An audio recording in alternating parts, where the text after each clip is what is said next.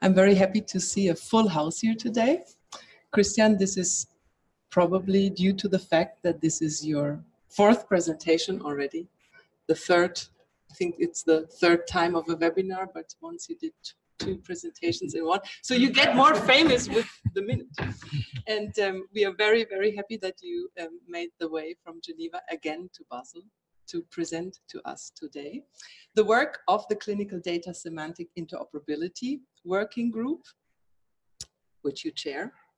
Christian is a professor of clinical informatics from the University of Geneva and head of the Medical Information and Sciences Division of the Geneva University Hospital. And as I said, thank you very much for coming again, Christian. We're very much looking forward to your talk. Dear Catherine, thank you very much for the invitation. I always come with pleasure in Basel. So I will present you a little bit the Clinical Data Semantic Interoperability Working Group from the SPHN. It's one of the many working groups. You can find all these working groups on the website of the SPHN and the DCC at the SIB. And one of these working group is the Clinical Data Semantic Interoperability Working Group. These working groups, they are really important for the work of the SPHN and the DCC. It took some time to make them work, at least for the semantic working group. Here you have the members of the working group. Markus Obreiter from Basel, he is in the room. Thank you, Markus, for the work. Cornelia Krischel from OSZ, Jean-Louis Rezaro at CHUV. Before Jean-Louis, it was Nicolas Rosa. Matthias Kempf from Inselspital, David Cavin from HUG, and Jörg Bleuer from eHealth Suisse. There are many other people. Christophe, Cathy, Perrault, Miriam. Miriam is here also in the room. Sabine is also here. I would like to thank all the people from the working group for their work since 18 months. It is a huge work to be in one of these working groups, and it's a little bit difficult for everybody in SPHN to really see how much work it is to work towards this project in order to make it work.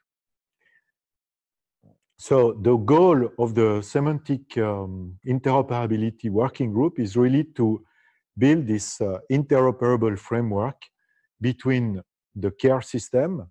The care system is the data provider, the real data provider, the research community, which is more or less the data user, and the private sector, which is partly data user, partly data provider also, but so it's really building this, this convergence and this interoperability. As you could see in the member of the working group, there is eHealth Suisse. eHealth Suisse is this federal coordination organ between the Bundesamt für Gesundheit, BAG, OFSP, and the cantons in Switzerland to promote the development of the shared patient record in Switzerland. It is a work that started many years ago that ended up in 2017 with the federal law for the shared patient record in Switzerland that put in place and forces a lot of important stuff. Among them, the fact that we have in Switzerland a global license for SNOMED. We have also the federal offices like BFS and BAG using LOINC and SNOMED for their interoperable approaches, which is also extremely important. Just for remember you, SNOMED is not well, Germany or France don't have global licenses for SNOMED. and they haven't been able today in both of these countries to move towards the use of LOINC. And I want to remember you that in the US or in the UK or in Sweden, LOINC and SNOMED are standards, mandatory standards. So it's not that we are so late in this process. And one of the important aspects of not being so late in this process is that the care system and the politician and the governing part of the care system have promoted the use of some of these standards, such as SNOMED and LOINC. It's important not to forget that.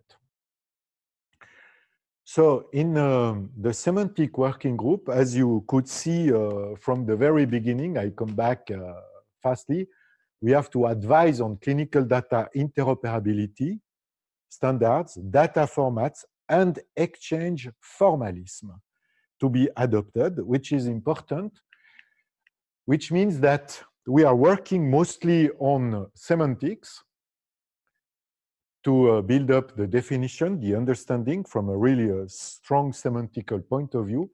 But we have been advising all the SPHN about description formalism and data models to really separate clearly the semantics on one side, the description formalism in the middle for transport and storage, and at the end of the loop, so to say, data models for exchange and analytics, and really trying to fight the idea to use data models at the semantical level or at the transport and storage level. So a little bit of history. The members have been invited in this working group in April last year. Kickoff meeting was end of May last year. The strategy paper in summer last year. The first data set has been released in October last year. So you can see that it's a recent story. It's not a working group that is working since 20 years. It's born a year ago, more or less.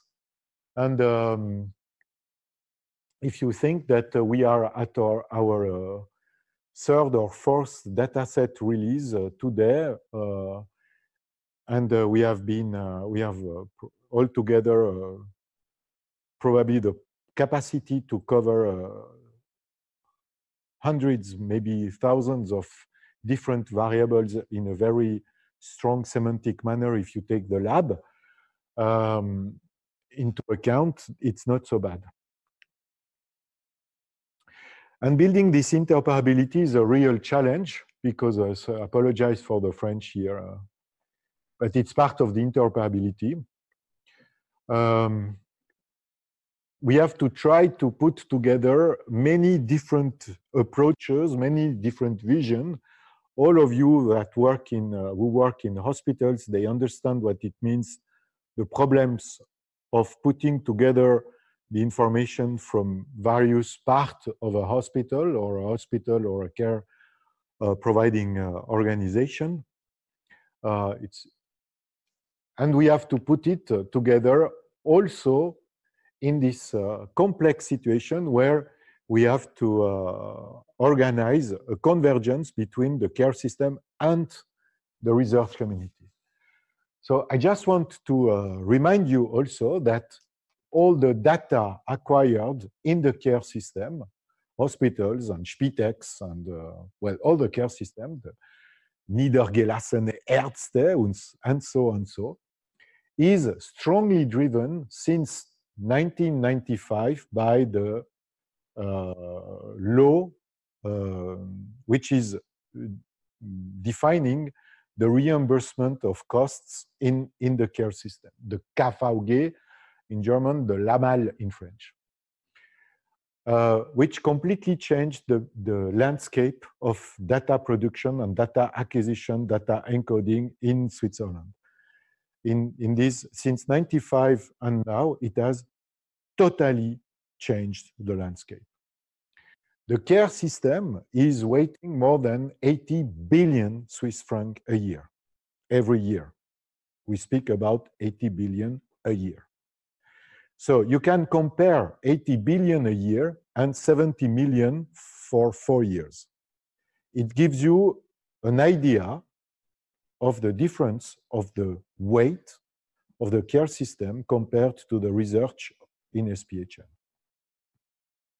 You can also compare the budget of our university hospitals, which is for all of them around 1.5 and 2 billion a year, and our large universities.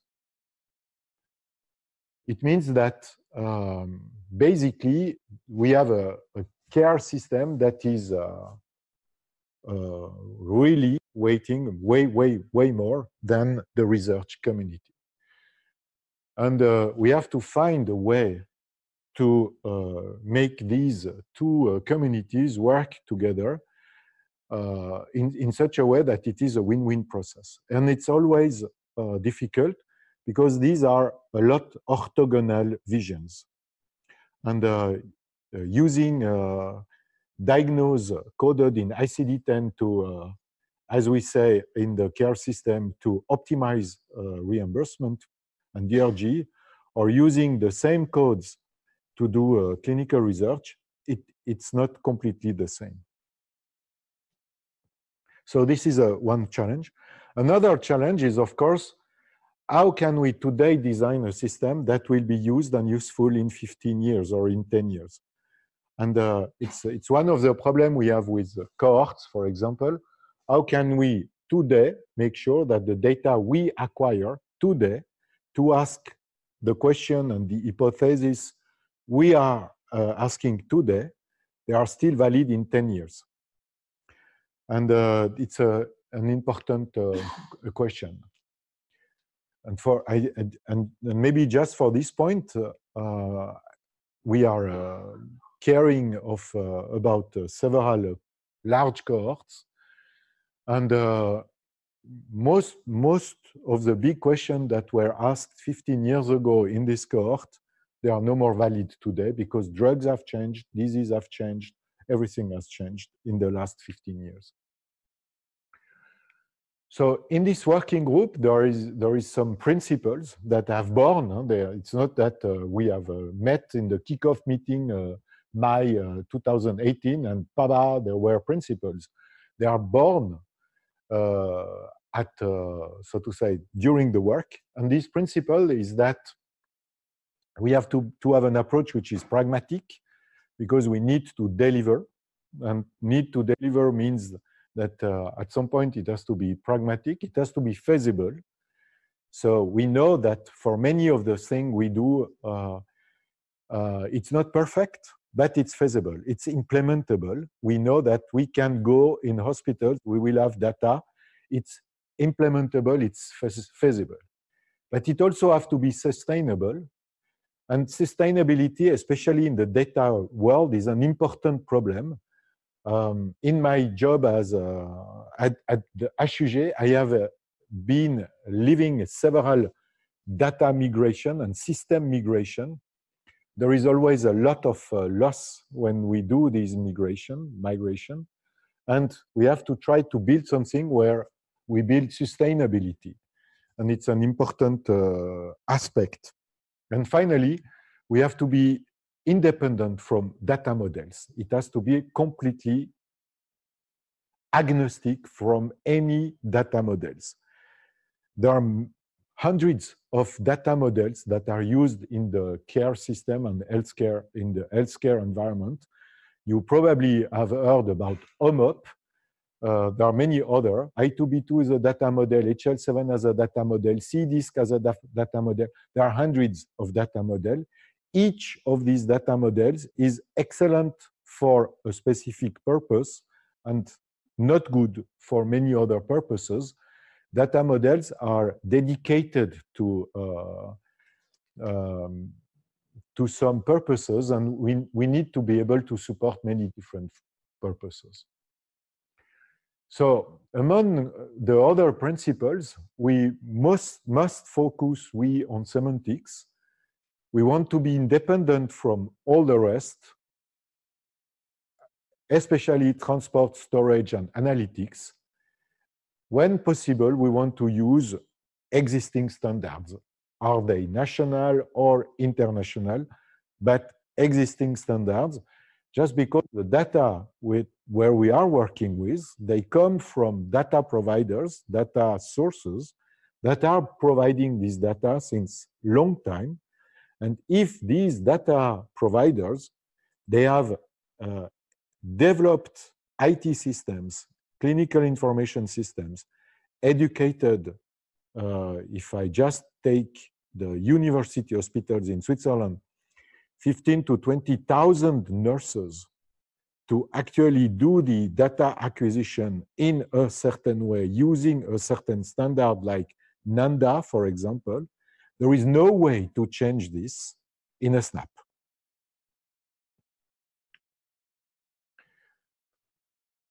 So how do we work? Basically, there is this working group, the extended working group with the other people I named.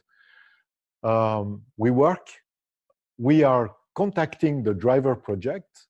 They are responsible, the driver project, also to contact us and to present us their needs.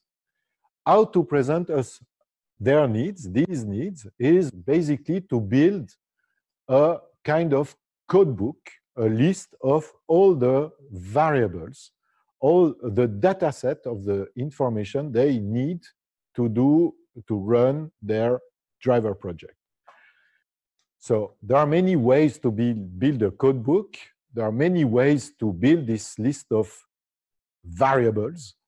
However, and there are no good ways to do it. There are different ways to do it. So we basically don't care really about the way it's built. We care about the fact that it's as complete as possible, that it is in a way that we can use it because it's digitalized, and that we can work together with the driver project to make clear the understanding, the meaning of each of these variables. Once this is done, we will try to generalize this. I will give you some example. Then it will be put in a release, it will be published, and there will be a feedback, constant feedback from the groups and the drivers project and the researchers. So what does it mean generalized? So if we take the first wave of the drivers project, there were hundreds and hundreds of lab needs. So at some point, you can take all of these things and have one line per lab, and it will give you hundreds, thousands of lines of labs. At some point, you can say, okay, there are different groups of labs. There is kind of the normal lab, I would say, that can be represented in a normal way. There is some specifics lab, like microbiology and virology and such type of lab. There are other type of labs like histology and cytology and so on, but we can try to build group of lab. And in one group of this lab, there is the usual chemistry that can be done in the lab, like what is done in the emergency room or in a normal lab, the hematology and such type of things. And we decided to go along this line for a first block.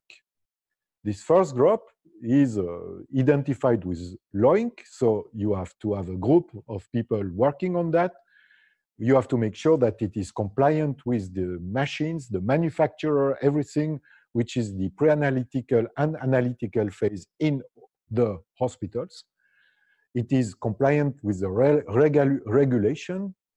You have to get the codes for these things. You have to make sure that all hospitals agree with these codes, that they are compliant with the machine they use, the automat they use, the kit they use in each hospital, the batch of the kit of the automat they use. At some point, you have to validate it internally with the manufacturer. And then there is a society, a Swiss scientific society for laboratory medicine, which is the FACMI, and this society has to endorse this mapping. And finally, you can put it in a release, and it can be released.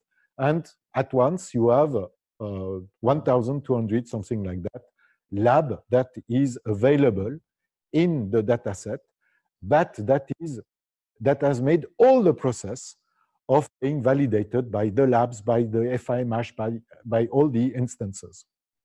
So as you can see, making this is not just sitting in a room with a coffee and a croissant and deciding how to do things. It's a process, and this process can be complicated because it involves care, the care system, hospitals, production in hospitals, real patients, real data, and a lot of certification processes and regulatory processes from the organization that do produce the data.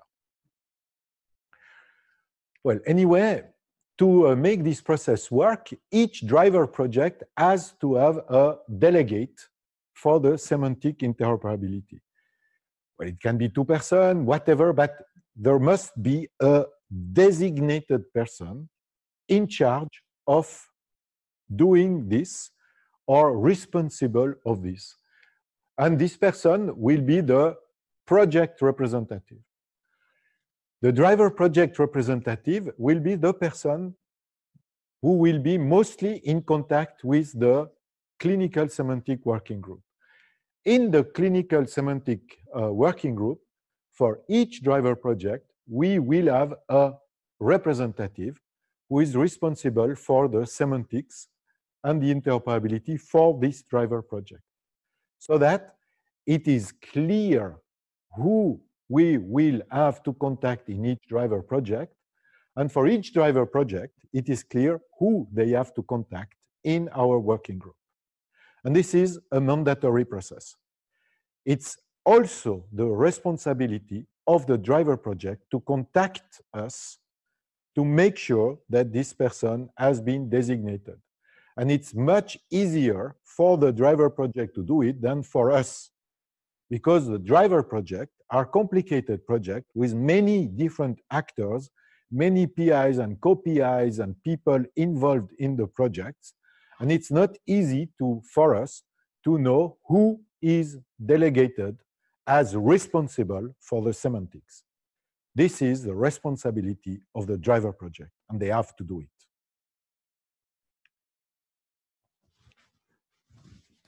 So what is the working group delivering? We are delivering several groups of things. One group of things is the references. These are coding systems, simple scores, value sets, such type of things. If you go on the website, you will find more and more direct links to get access to ICD-10, good version of ICD-10, the last version of the LOINC mapping files. But you will also find links for all previous versions that have been used in the datasets, because we need to make sure that the history and the historization of the definition of the semantic of each code is preserved on a sustainable way. You will find, of course, also the dataset themselves. There are different types of datasets. We are still discussing which type we need, we don't need. It's basically a dataset is just a bag, and it's not so important. They are mostly built to ease the work of everybody. Maybe one is enough, maybe we will need several ones. It's not clear. Don't think this is important. It's just, as you know, there are people, they want to have everything separated in a little small box. Other people, they prefer to have everything in a one big bag box. It depends a little bit on the way you like things.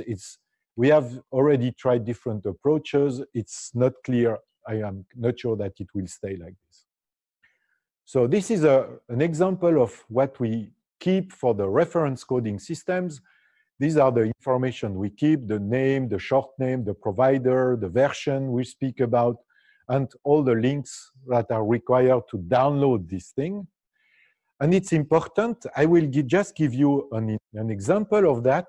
what was the meaning of the code ICD-10 B33.4 in August 99? August 99, it's exactly 20 years ago from now. So what was the meaning of this code in August 1991?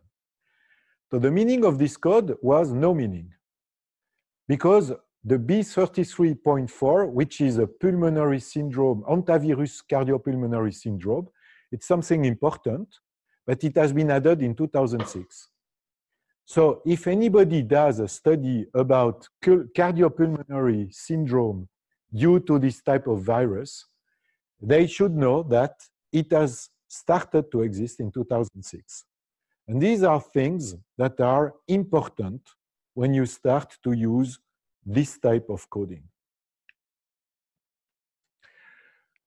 So I already spoke about the fact that we work on an incremental process. I will go a little bit more in the details. One, the pro representative and the CSI representative have been defined.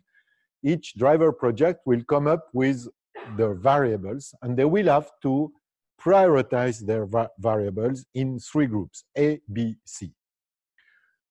So what is the meaning of A, what is the meaning of B, and what is the meaning of C?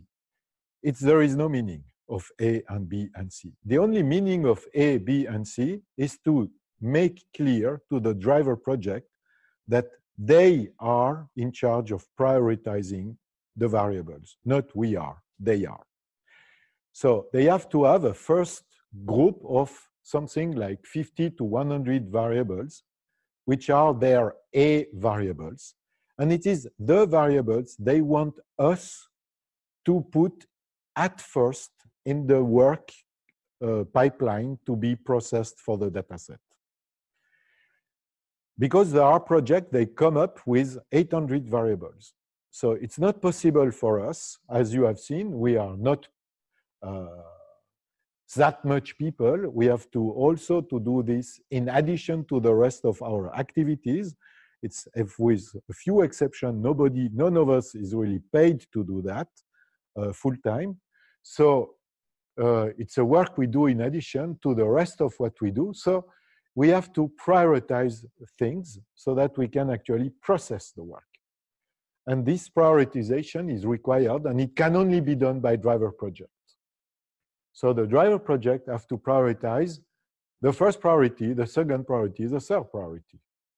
And we don't really care which type of arguments they take, as long as they come up with 3 equilibrated groups of variables so that we can process them in the right order. If they don't do this prioritization, we will just do it ourselves the way we want, and it will surely not be the one the driver project wants. So we will review these things. We will finalize and work on the variables in such a way that they can be released on our quarterly release. Every 3 months, we try to do a release, if there is enough to do. And then the data set will be available for everybody, and there will be room for everybody to send us feedback until the next release. So that, of course, the earlier the better. If the feedbacks come up 2 days before the next release, so it will be too late. So by now, we have received very few feedback about the previous release. So I think it would be better to send feedback to us. There is plenty of tools on internet, on the website to send us feedback. It's really hard for anybody to say that it's hard to send us feedback. The people who have difficulties sending us feedback, I think they choose another job as doing research in health sciences. So, because if there is no feedback, there will be little effect on inputs of the feedback. So an important aspect is to clarify about our job is that we are doing the semantic mapping. So if we take something like the hemoglobin, we can actually clarify the fact that we want to make sure what is hemoglobin and how to represent hemoglobin. Now, at some point, the hemoglobin is something we measure in a patient, in a location, at a certain date, at a certain time, for a certain purpose, and so on. This has nothing to do with the semantic. It doesn't change the meaning of hemoglobin.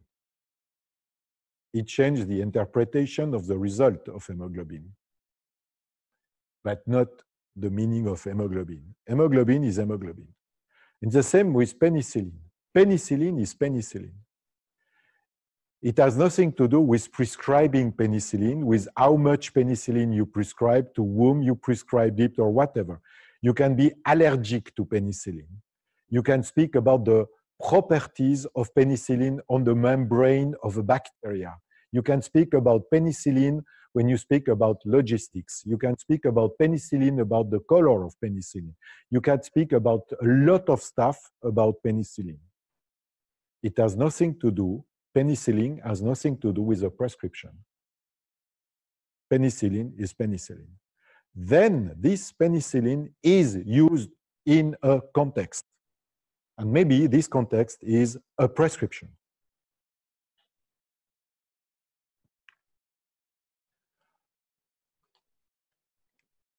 So I already talked about this. We are really working on trying to sell this idea that we need these three pillars, clear semantics, clarifying the meanings, which I just tried to do now with penicillin, for example, a descriptive formal language to transport, and then models, many different models that will have to be used according to which project people work on, with whom in the world, in which community or pharma or whichever regulatory organization.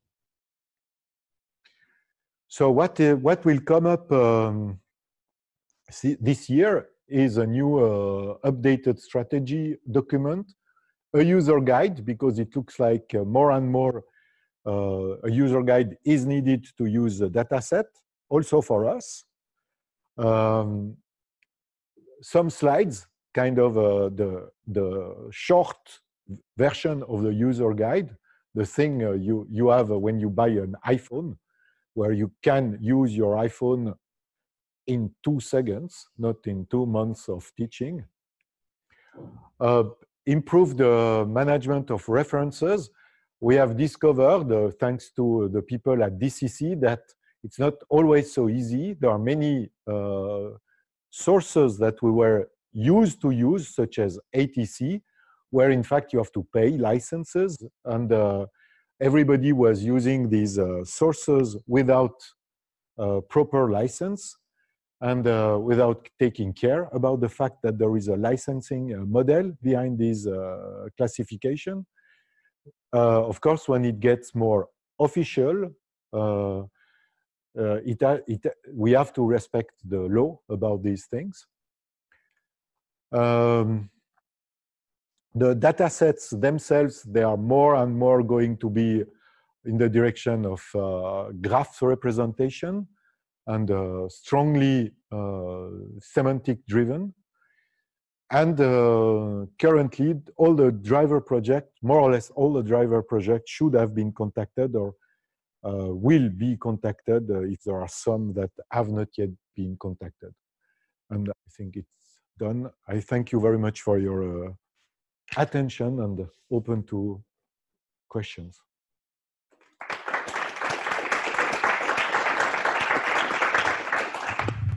Thank you very much, Christian. With this, I open the floor in the auditorium here, if there are any questions.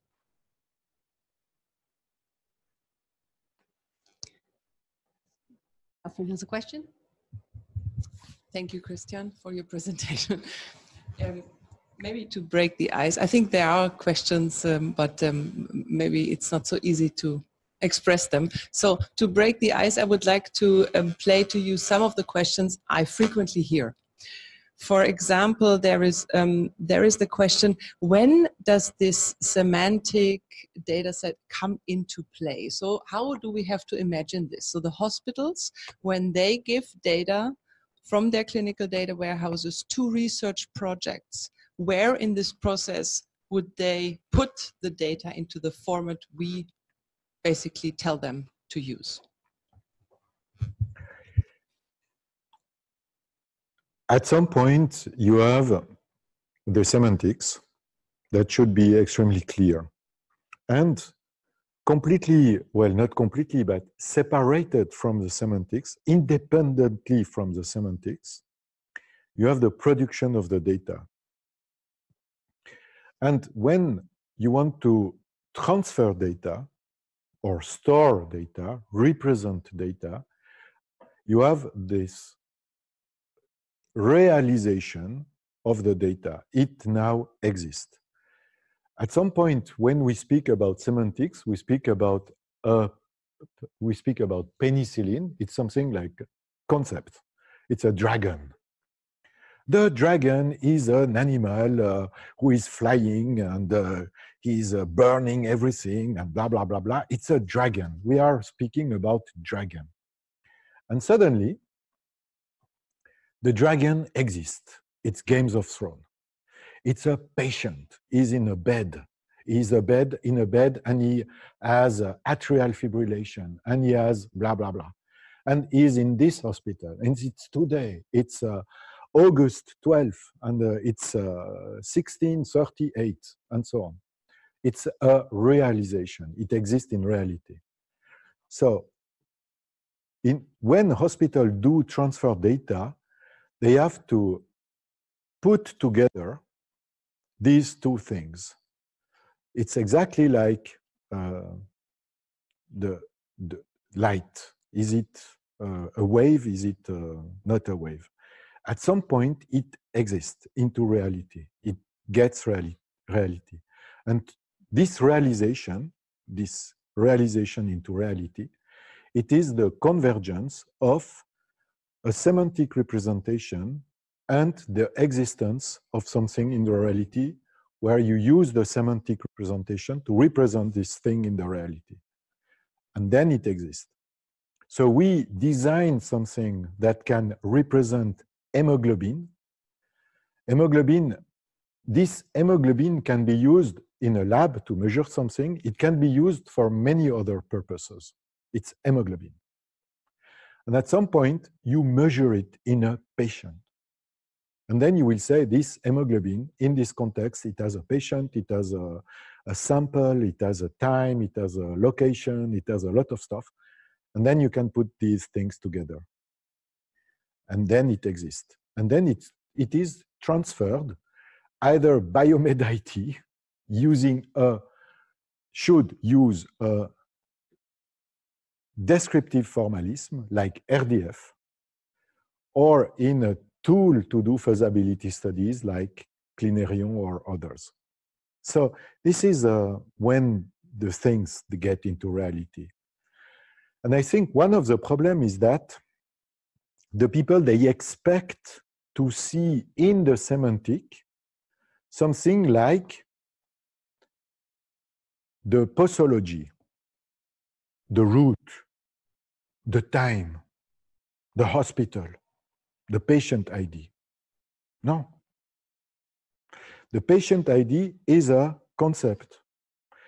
The penicillin is a concept. The patient is a concept. The route is a concept. And at some point, you will put the patient, the concept penicillin with the concept patient, with the concept today, with the concept in this hospital, together to build a concept which is allergy. But it's not that it exists before. You see what I mean? It's exactly the sentence. The sentence which I just said now, it didn't exist before. But all the words that were needed to build this sentence, they existed before. So I just composed this sentence with existing words. So we have at some place the definition of the words, at some place a grammar, a way, a formalism, a descriptive formalism, and at some place with the words and the formalism, we can build the sentence. Yeah?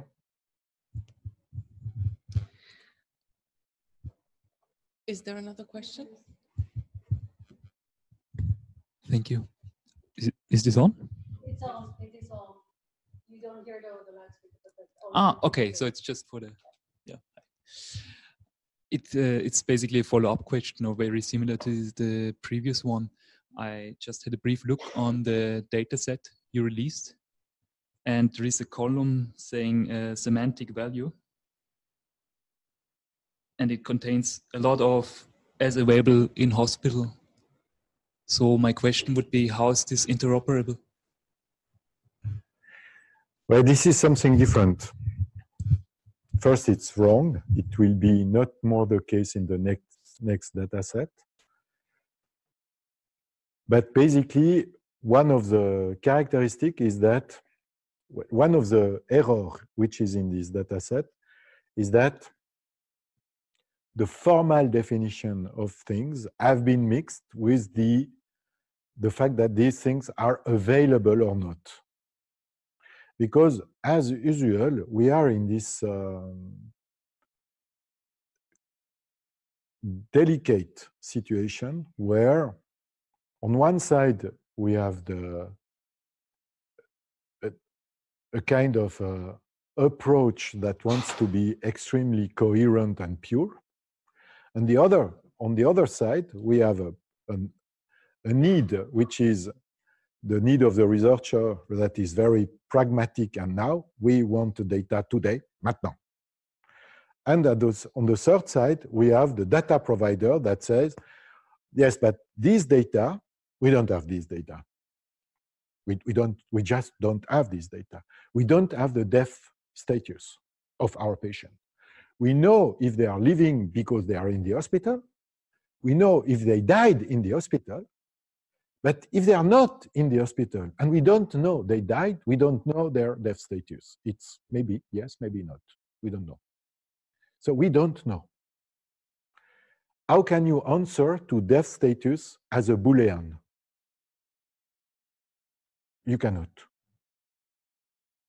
So there is an impossibility to answer that. So this is why in many situations, this as available was kind of built to try to get something to answer a place where there is no solution to the question. But I think we already decided that this will disappear in the next data set and replaced by value set and availability, which is different. But it is a good remark. Are there other questions in the room? Because I see there's a question online. I'm reading it out. So someone asks, what is the difference between a composed variable and two variables linked together?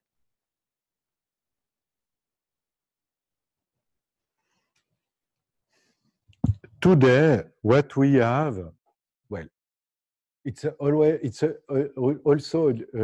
also a very good question, first. Second, I would say that the dataset history, as you have seen it, all of you, the 2018 one, the 2019 one, and the 2019 two, they are imperfect. What they reflect is an understanding process of the people working around the dataset towards a strong subject, predicate, object representation, which is model independent. It's not completely trivial to get that. So fundamentally, there is no data type, there is no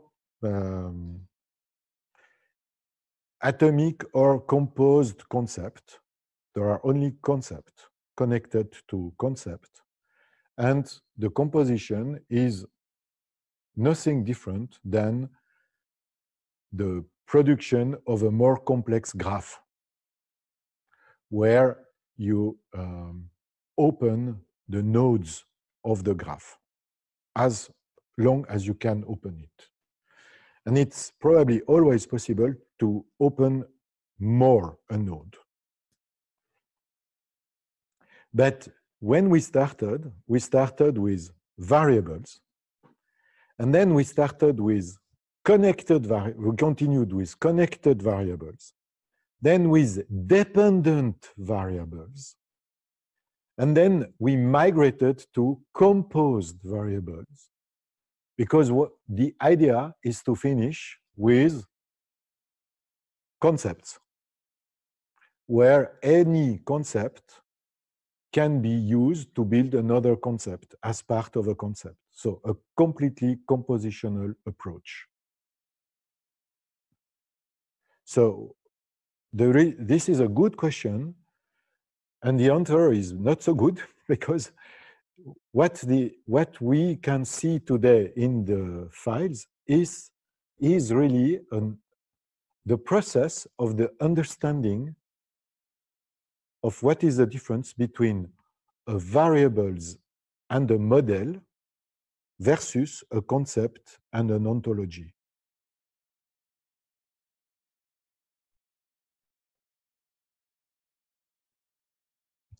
I'm looking around here in the auditorium. I have someone here. Tos has a question. Yeah, you mentioned the SNOMED CT in the beginning. So will this now be applied systematically to the semantics as well, or is that a different issue?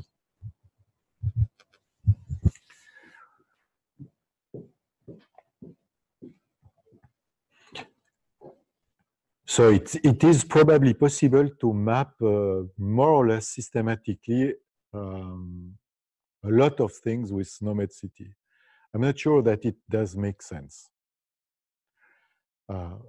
As far as possible, the various concepts we are speaking about and using, they will be mapped to appropriate representation. What is an appropriate representation?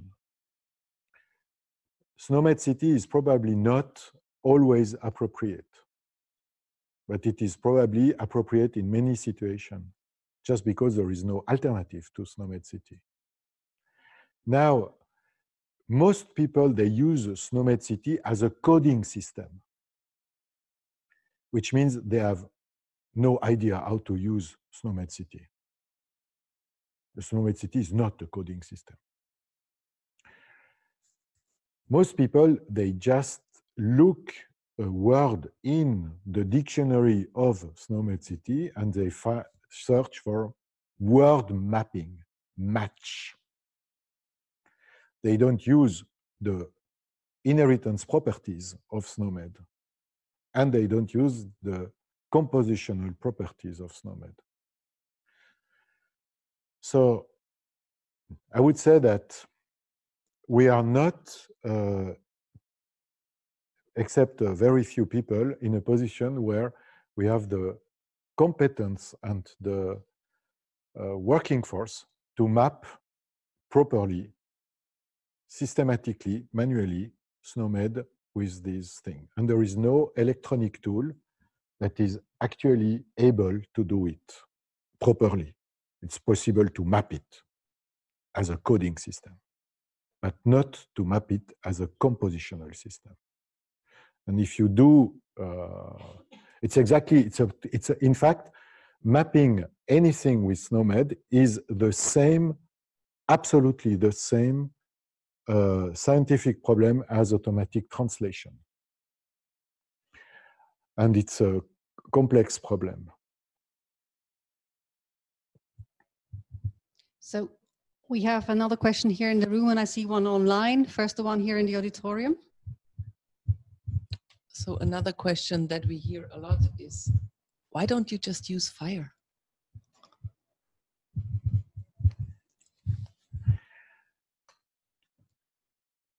So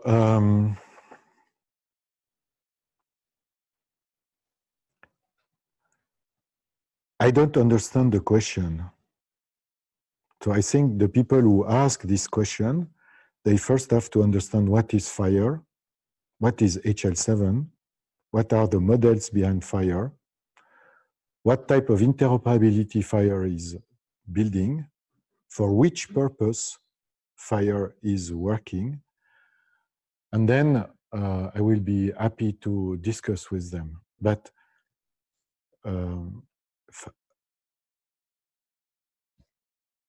I don't think that I don't understand the appropriateness of the question. So we leave it at that. And there's another question online from Vera Yaki. She says, Salut Christian, thank you very much for your presentation. A question about LACLab. It consists of the international LOINC code and the additional manufacturer automata kits added by each laboratory in the hospitals. Will there be a numeric string addition to the LOINC international code for each type of manufacturer automata kits? Question mark.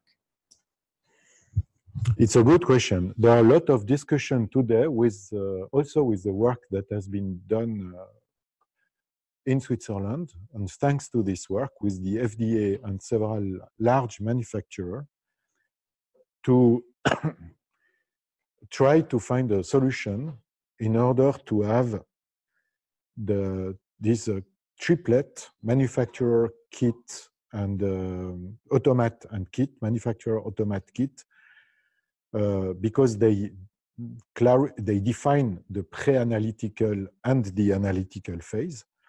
And this pre-analytical and analytical phase is in fact what is coding LOINC.